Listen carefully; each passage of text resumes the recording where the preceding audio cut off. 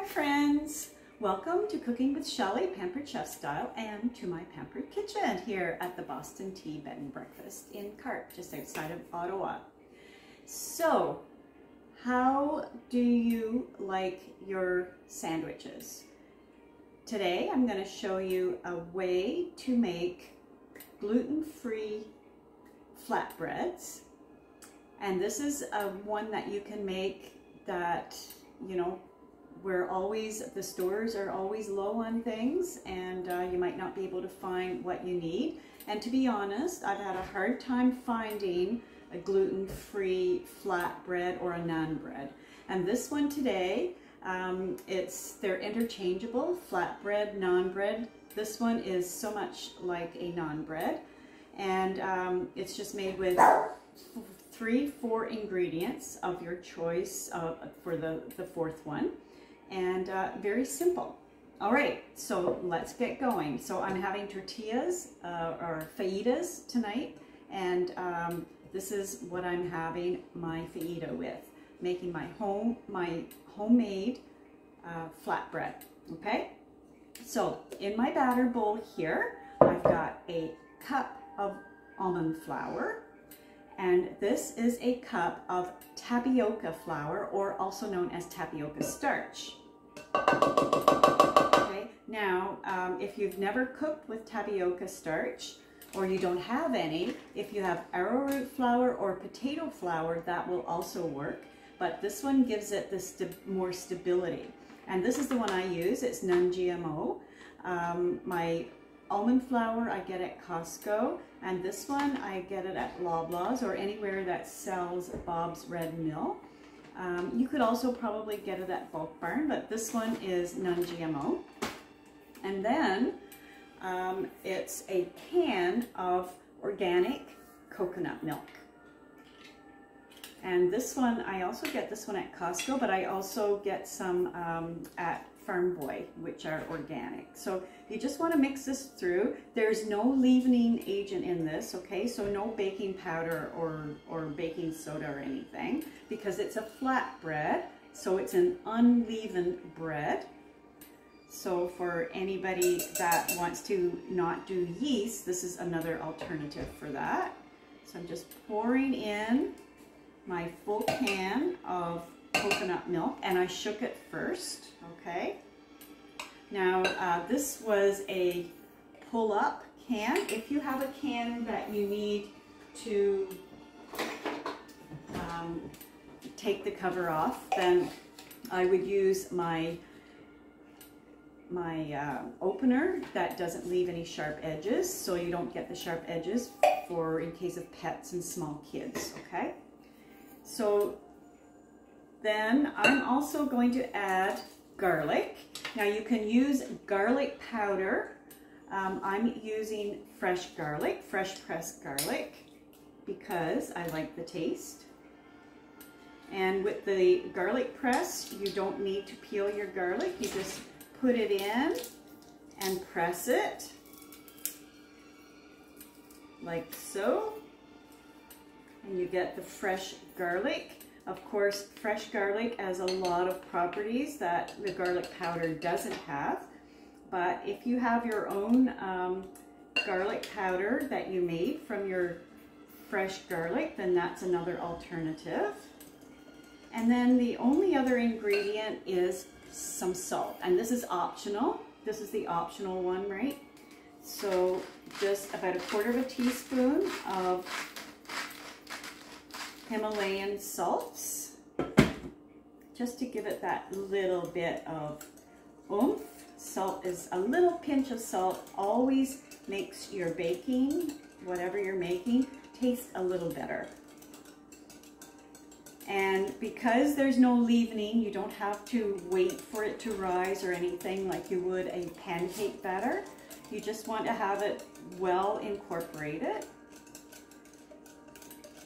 And that's it. So I've got my 10-inch skillet already heating here. Okay. And I'm just going to take 1/3 of a cup. Here, I'll show you as I'm doing it.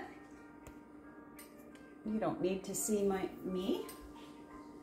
So 1/3 of a cup, and you just want to make sure that your pan is coated,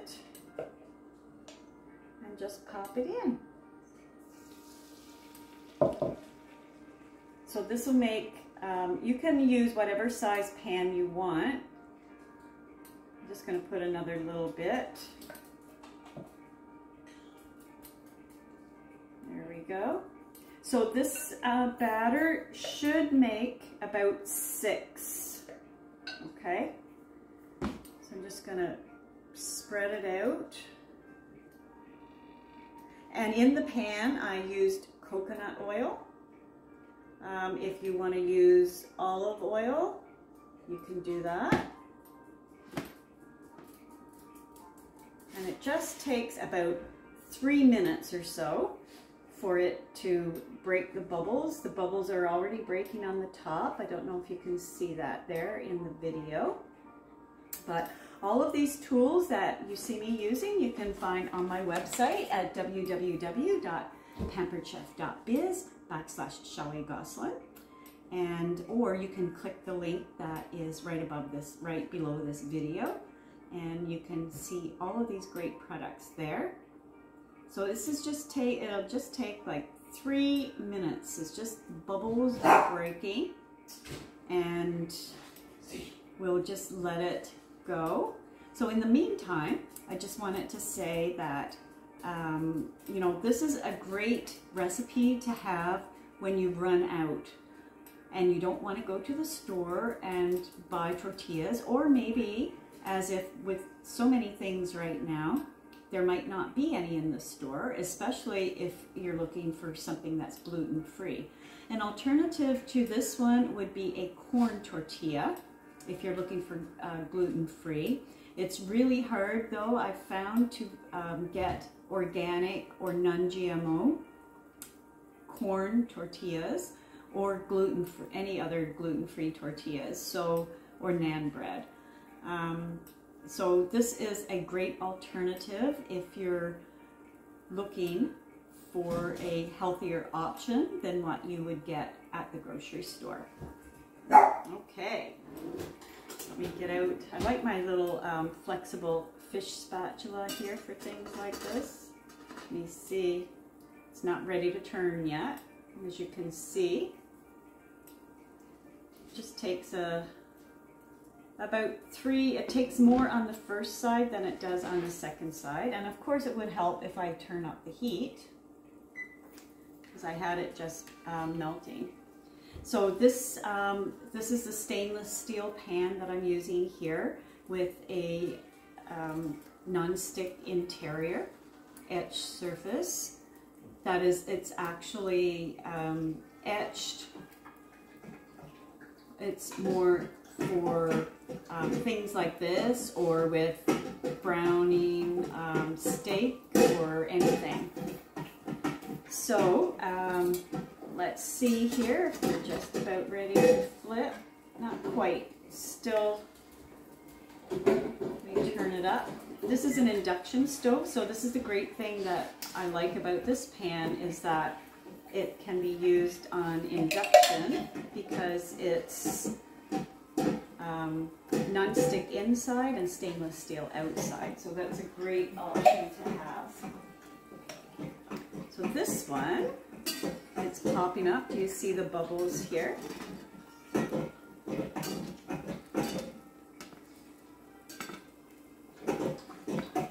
It's not quite ready to turn. As soon as you lift it,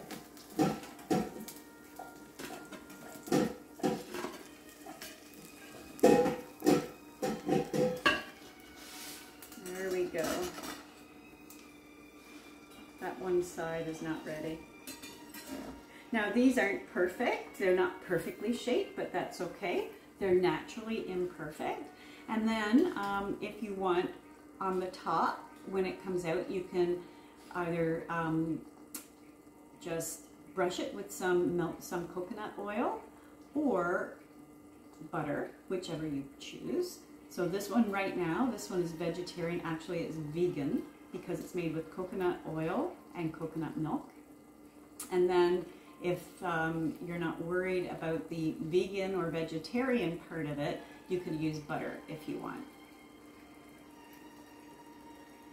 And I haven't made it with regular milk because I don't drink regular milk, but you could always try it with regular milk or a little cream as well if you want it, if you don't have the coconut milk. So there's all kinds of options, and I'd love to hear what you think of this recipe. It's still not brown enough on the bottom. And I'm just going to use a smaller one to get underneath here. See if I can get that under.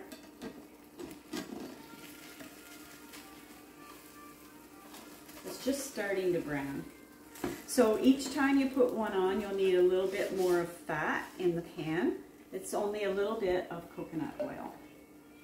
And when you flip it, it just takes about 2 minutes on the other side.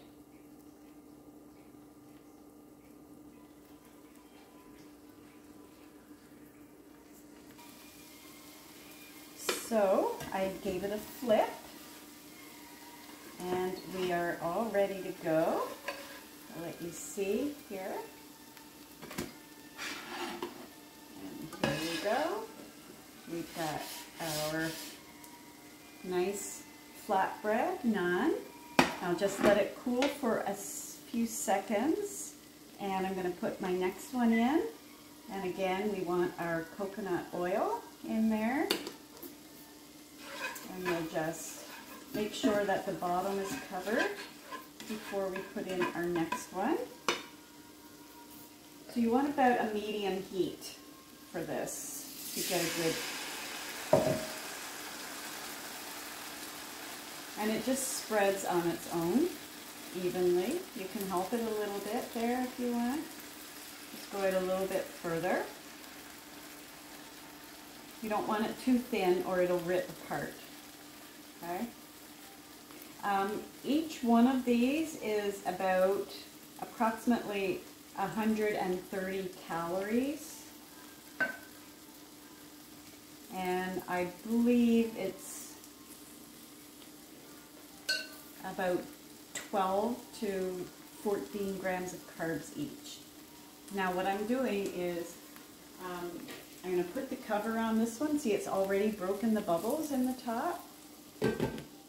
And that will just help keep the heat in the pan.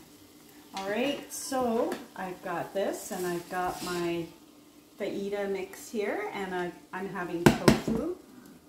My hubby has already had his with some chicken.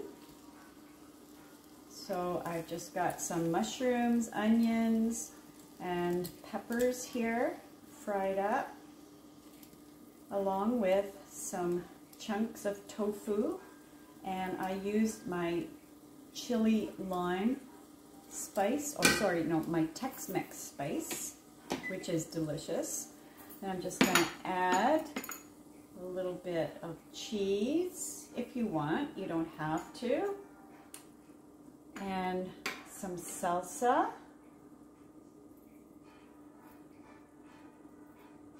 Yum yum. And some guacamole. And you can add sour cream if you want on there. I like to put my cheese on top of whatever is hot so that it is nice and ready to go. And oh, it is still so hot. So I'm going to have to let that sit for a few minutes, but as you can see, I've got a nice tortilla here. So I'd love to hear what you think of this recipe.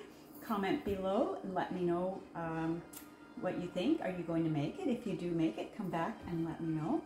And remember, I'm here to help you make memories, one meal, in this case, one flatbread at a time. And check out, please, if you watch this video, like and give me a thumbs up and subscribe to my channel. And I would love to see you online. Remember, I'm here also anytime that you need. Just check out my website at www.pamperedchef.biz/Shelley Gosselin. see you soon. Take care. Ciao for now. Salut.